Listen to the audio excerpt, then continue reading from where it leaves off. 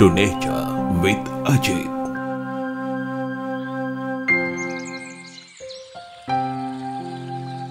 අඳුර පරයමින් හිරු නැගින්නේ තවත් දිනකට සෙනෙහසින් කෙරෙන ආරාධනාවක් ලෙසින්. පරිසරයක් ජීවිතය වගේ සුන්දර තැන් දැක්කම නවතින්න හිතෙනවා. ඒ වගේම තමයි සුන්දර පරිසරයක් නැතිවෙන්න විනාශ වෙන්න යන්නෙත් නිමේෂයයි. අපිට බොහෝ විට අහන්න දකින්න ලැබෙන්නේ ඒ වගේ දේවල්. ඒත් කටුක පරිසරයක් සුන්දර තැනක් කරන්න පුළුවන්ද? කවුරුන් කොහේදි හරි එහෙම කරලා තියෙනවද? මම අද ඉන්නේ දඹුල්ලේ. අපි දන්නවා දඹුල්ල බොහොම ප්‍රසිද්ධයි සංචාරක කර්මාන්තයට. ඒකට හේතුව තමයි දඹුල්ල විහාරය, සීගිරිය, ඉබ්බන්කටුව මහා සුසානේ මේ වගේ දේවල් හින්දා දහස් ගාණක් සංචාරකයෝ මේ දඹුල්ලට එනවා. හැබැයි මම අද යන්නේ ඒ ස්ථාන බලන්න නෙමෙයි. අපේ රටේ තියෙන බොහොම වැදගත් පරිසර පද්ධතියක් මේ දඹුල්ලේ තියෙනවා. අන්න ඒ පරිසර පද්ධතිය බලන්න තමයි අද මම ඔයාලත් එක්ක යන්නේ. අද මගේ ගමනාන්තය වෙන්නේ කාලයක් තිස්සේ බොහොම කැපවීමක් කරලා හදපු වනාන්තරයක් බලන්න. දඹුල්ල කණ්ඩලම මාර්ගයේ කිලෝමීටර් 4ක් පමණ ගිය විට අපිට මේ වනාන්තරයට ළඟා වෙන්න පුළුවන්. ඔන්න මං ආවා ඒ අපේ සුවිශේෂී පරිසර පද්ධතිය බලන්න. මෙතන තමයි Popham Arboretum කියලා කියන්නේ. එහෙම නැත්නම් Popham වන උයන කියලාත් කියනවා. අපි දඹුල්ලේද ඉන්නේ කියලාත් හිතා ගන්න බෑ. ඒ තරම් සනීපයක් තමයි දැනෙන්නේ. මොකද මෙතන ගහකොළ පිරීලා. ඉතින් මේ වන උයන හදවේක පිටිපස්සේ බොහොම ලස්සන කතාවක් තියෙනවා. අපි ගිහිල්ලා බලමු ඒ කතාව. මේ සෑම් Popham මහතා එංගලන්ත ජාතිකයෙක්. ඉපදුනේ 1923. පසු කාලීනව ඔහු පුරාවිද්‍යාව පිළිබඳ උපාධිය ලබා ගන්නවා. ඔහු ලංකාවට මුලින්ම එන්නේ දෙවන ලෝක යුද්ධ සමයේ නාවික නිලධාරියෙකු හැටියට. ත්‍රිකුණාමල වරාය ඔහුගේ නවාතැන් පොළ වුණත් වඩා කැමැත්ත වනාන්තර ගවේෂණය කරන්න. යුද්ධයේ නිමාවෙන් පසු ආපසු මවුරට බලා යන Popham නැවතත් ලංකාවට එන්නේ තේ වගා කරන්න. ඔහු 1963 වසරේදී දඹුල්ල අවටින් අක්කර 7ක පමණ අත්හැර දැමූ හේනක් තම වාසභූමියේ විදිහට යොදා ගන්නවා. ඊට පස්සේ කටු පඳුරු වලින් ගහන මේ නිසරු බිම ස්වභාවික වනාන්තරයක් බවට පත් කරන්න නවතම ක්‍රමවේදයක් භාවිතා කරනවා. ඒ ස්වභාවිකව ශාකවලට රිසිසේ වර්ධනය වෙන්න අවශ්‍ය මූලික පහසුකම් සපයා දීමෙන්. පසු කාලිනෝ මේ අත්හැර දැමූ හේන ශාස්ත්‍රීය වනාන්තරයක් බවට පත්වන්නේ දුර්ලභ ශාක සහ සත්ත්ව විශේෂ ගණනාවකට නිවහන සපයමින්. 1989 වසරේදී ඔහු තම මව් රට වන එංගලන්තයේ බලා යන්නේ තමා විසින් නිර්මාණය කරන ලද මේ සුවිශේෂී වනාන්තරය පර්යේෂණ අධ්‍යයන කටයුතු සඳහා මහනුවර මූලික අධ්‍යයන ආයතනයට පවරා දෙමින්. මේ Popham වන උයනේ ගහකොළ සත්තුන්ට අමතරව බොහොම ලස්සන ගොඩනැගිලි සහ හැඩතල අපිට බලා ගන්න පුළුවන්. විශේෂයෙන්ම ජෙෆ්රි බාවා කියන ලෝක ප්‍රසිද්ධ වාස්තු විද්‍යාඥයා විසින් නිර්මාණය කරපු ගොඩනැගිලි මෙතන තියෙනවා. මෙහි තියෙන ගොඩනැගිලි තරමක් වෙනස් ගෘහ නිර්මාණ ශිල්පයන්ට අනුව පරිසර හිතකාමීව ඉදිකර ඇති බව දකින්න පුළුවන්. මෙහි ඉදිරිපස වැටපවා ඉදිකරලා තියෙන්නේ ඉවත දමන සිල්බර කොටන් භාවිතා කරලා. මේ Popham මහතාගේ මුල් නිවස. අද මේ නිවස මේ Popham කෞතුකාගාරය ලෙස අපිට දකින්න පුළුවන්. ඒ මහතා විසින් පරිහරණය කරන ලද කාර්යාලීය උපකරණ සහ ගෘහ භාණ්ඩ අපිට මෙහිදී දැක ගන්න පුළුවන්.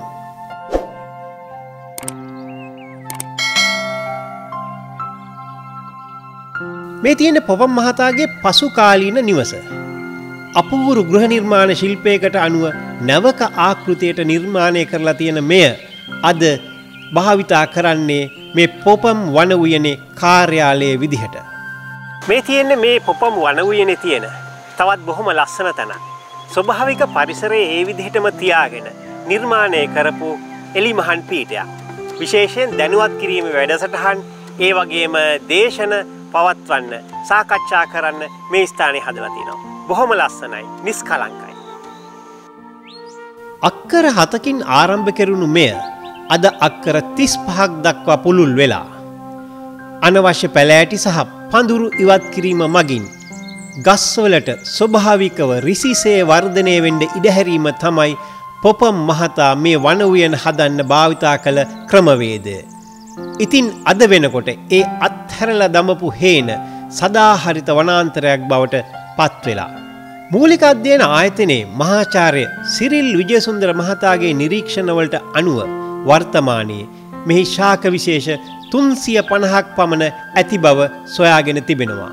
කළුවර, බුරුත, හල්මිල්ල, හික්, කොහොඹ මීවැනි දවමය වටිනාකමකින් යුත් ගස් මෙහි බහුලයි. ඇත්තටම මේක ඔසු උයනක් කිව්වොත් නිවැරදියි. මොකද මෙහි ඖෂධීය ශාක 70ක් පමණ අපිට බලා ගන්න පුළුවන්. මේ උයනේ තිබෙන ගස් වියන් එකිනෙක වෙලාගෙන හිරු එළිය ගොඩක් අඩුවෙන් පොළොවට පතිත වෙන්නේ. ඒ හින්දා අපිට හොඳ සිසිලසක් විඳ ගන්න පුළුවන්. මේ වනාන්තරය ශාස්ත්‍රීයයි කියලා කියන්න පුළුවන් තවත් එක සාධකයක් තමයි මේ වනාන්තරයේ පොළව මතු පිට තියෙන මේ කොළරොඩු තට්ටුව. අපි දැනගන්න ඕන එක කාරණයක් තමයි මේ කොළරොඩු තට්ටුව හරිම වැදගත් වෙනවා මේකේ ඉන්න සමහර පාංශු ජීවීන්ට එහෙම නැත්නම් කෘමීන්ට වාසස්ථාන සපයන්න. මේ උයන වියලි කලාපයේ පිහිටලා තිබුණත් ජල උල්පත් වලින් නම් අඩුවක් නැහැ. තුරුලතා මැදින් ගලා යන මේ සුන්දර දිය පහරවල් මේ උයනට එක් කරන්නේ ලොකු වටිනාකමක්. ඒ වගේම අලංකාරයක්. වර්ණවත් විවිධ හැඩයන්ගෙන් යුත් බිම්මල් එහෙමත් නැත්නම් හතු වර්ග ලයිකන මේ උයනේ හැම තැනදීම හමු වෙනවා. කොළරොඩු වලින් ගහන වූ පොළව තුරු කඳන් මේවට කදීම වාසස්ථාන සපයනවා.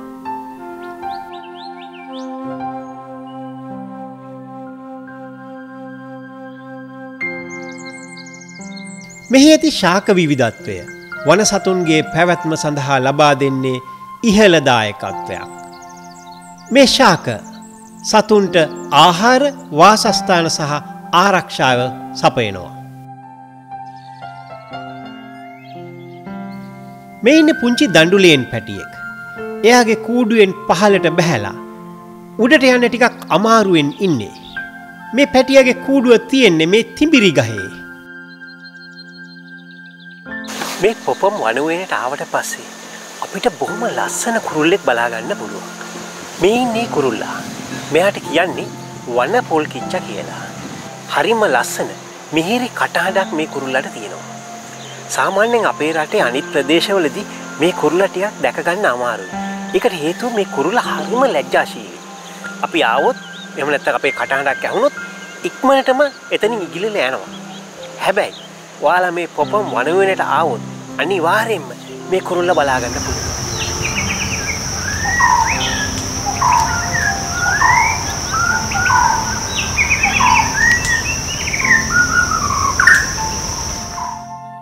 මේ ස්ථානයේ ගහකොළ අඩුයි. මෙතන හදලා තියෙන්නේ කඳවුරු කරන්න. ඒ සඳහා අවැසි සියලුම පහසුකම් මෙතන තියෙනවා.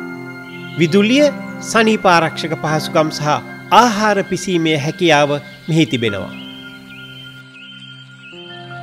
මේ උද්‍යානය දුර්ලභ සමනල් විශේෂ රාශියකට වාසස්ථාන සපයනවා. ඒට ප්‍රධාන හේතුව වන්නේ මෙහි ඇති ශාක විවිධත්වය. බොහොමයක් සතුන්ගේ දාරක ශාක මෙහි බහුලයි.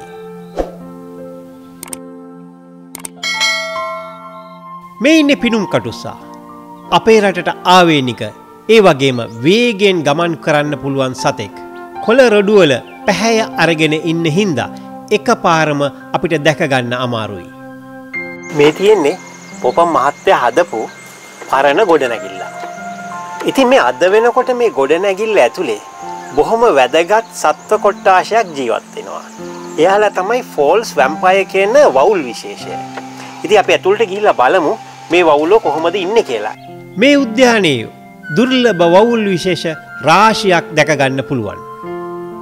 මේ ඉන්නේ ෆෝල්ස් වැම්පයර් කියන දුර්ලභ වවුල් විශේෂය. ඒ වගේම හෝෂූ නම් වවුල් විශේෂයද මෙහිදී අපිට බලා ගන්න පුළුවන්. මේ වනගොයනේ රාත්‍රිය හරිම වැදගත්.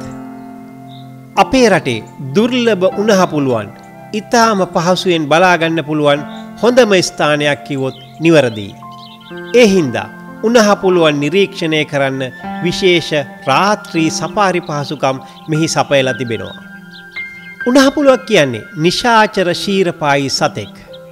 දිවා කාලයේදී ගස් තුරු මත සැඟවී සිටින මොවුන් රාත්‍රී කාලයේදී ක්‍රියාශීලී වෙනවා. දිග නිහඬියාවකින් පස්සේ වැටෙන වැස්ස මේ උයනට නව ජීවයක් ගෙන දෙනවා. පොළොවට වැටුණු බීජ පැලවෙන්න, සතුන්ගේ ජීවන චක්‍ර සම්පූර්ණ කරන්න මේ වැස්සෙන් ලැබෙන දායකත්වය මේ වන උයන තිරසාරව පවත්වාගෙන යන්න ලබා දෙන්නේ මහත් පිටුවහලක්. අපේ රටේ තිබෙන සුවිශේෂී පරිසර පද්ධති සොයා යන ගමනක තවත් දවසක නිමාව. දැඩි කැපවීම, අප්‍රතිහත ධෛර්යය, උනන්දුව සහ විද්‍යාව මුසුකොට මුඩු බිමක් එහෙමත් නැත්නම් අතහැර දැමූ හේනක් ශාස්ත්‍රීක වනාන්තරයක් බවට පත් කළ අයුරු අපට පසක් කර දෙන්නේ කළ නොහැක්කක් නොමැති ලෙසයි. හොඳයි, අද අපි දඹුල්ලට ඇවිල්ලා පොපම් වනවියනේ ඇවිදලා ගහකොළ සත්තු ගොඩනැගිලි ගැන ඉගෙන ගත්තා. ඊටත් වැඩිය හොඳ සංකල්පයක් ගැන අපිට ඉගෙන ගන්න පුළුවන් වුණා. ඒක තමයි උනන්දුව, කැපවීම සහ විද්‍යාව තාක්ෂණය මුසු කරලා කොහොමද මුඩු බිමක් ශාස්ත්‍රීය වනාන්තරයක් බවට පත් කරන්නේ කියලා. ඒ වගේ මම කියන්න කැමති මගේ YouTube නාලිකාවත් එක්ක ඔයාලා සම්බන්ධ වෙලා හිටියොත් මේ වගේ පරිසර පද්ධති ගැන තොරතුරු ඉදිරියේදී දැනගන්න දැක ගන්න පුළුවන් වෙයි.